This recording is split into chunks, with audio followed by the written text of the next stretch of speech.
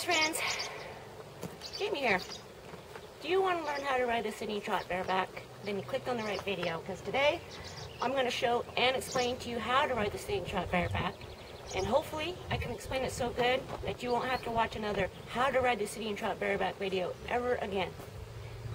Also, make sure that you watch this in this video. I'm going to give you 3 more tips to help you improve that sitting trot even more. So with all that done, let's get started. I know, I'm on the ground.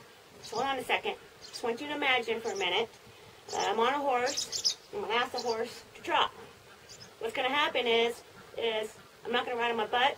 I'm going to ride on my inner thighs. And the reason for that is you're riding bareback. There's no saddle. There's no padding. So we can't be bouncing on a horse's spine. So what's going to happen is I'm trotting, and when that right hind leg pushes off the ground, it's going to bounce you up. You let it bounce you up, and come over and land on your left inner thigh.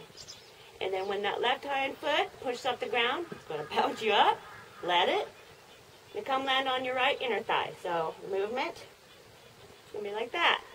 So, hope you can imagine that. Now, I'm going to go jump on my horse, and I'm going to demonstrate for you. I'm actually going to try to exaggerate as much as I can without falling off. So, give me a second. I'm going to go jump on my horse. So the plan is, I'm going to go trot away. I'm going to come back, and then I'm going to do a circle or two.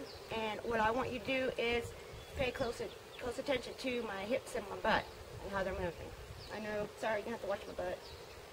But I'm not going to talk. I just want you to watch. Watch right here. Here we go. Come on. Go.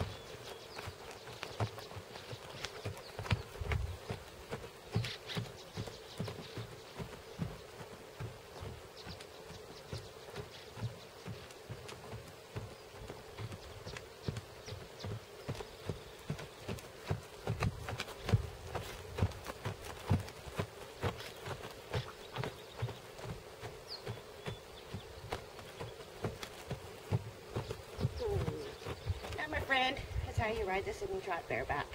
So, my 3 tips to help you improve that sitting trot even more is, tip number 1, practice on a horse that has a nice smooth trot. If you can find one, it'll help tremendously. Tip number 2 is, don't be tense up here.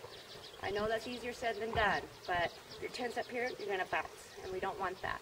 So, what I recommend is, every few seconds, remind yourself to take a deep breath in, and take a deep breath out. That'll help you relax. So, tip number 3. Some people might argue with it, but I've been riding bareback for years, and this is how I do it. And what I'm talking about is I'm going to lightly hug my horse with my legs while I'm trotting. And what that's going to do is help me stay on. And, you know, you hear people say, stop gripping with your legs. Well, I'm not gripping, I'm just lightly hugging. And if your horse, you know, if you're saying, well, my horse ain't going to like that if I put the leg on when I'm trotting, well, you stop, go back, and desensitize. Look at that. My legs are lightly hugging. Is she moving? Is she bothered? No. So those are my 3 tips to help you improve that sitting trot even more. And for the love of horses, if you haven't subscribed yet, go down there and click on that subscribe button right now. And if you like this video or found it helpful, well, then go click on that like button too while you're down there. You know what? Click on all the buttons. Alright. Until then, thank you for watching. Bye-bye.